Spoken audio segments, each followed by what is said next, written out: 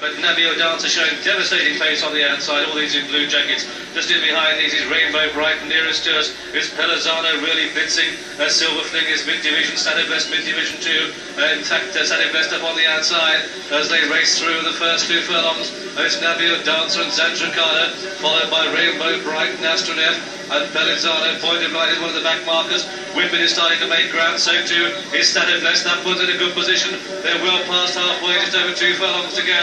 And Zandracana for Canada into the rails. On the outside of it is Nabio Dancer. Standard Best is in the yellow cap and these two ahead. And Silver Fling is putting in a customary late finish.